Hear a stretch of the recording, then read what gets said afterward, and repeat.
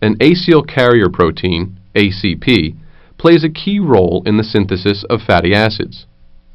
First, it must be primed by acetyl-CoA forming acetyl-ACP. The acetyl group is passed temporarily to a synthase enzyme, step 1, and then malonyl-CoA binds the ACP, forming malonyl-ACP and releasing CoA, step 2. In step 3, the acetyl group from the synthase condenses with the malonyl-ACP, which releases a molecule of carbon dioxide. In step 4, NADPH plus H plus reduce the molecule, producing D-beta-hydroxybutyryl ACP.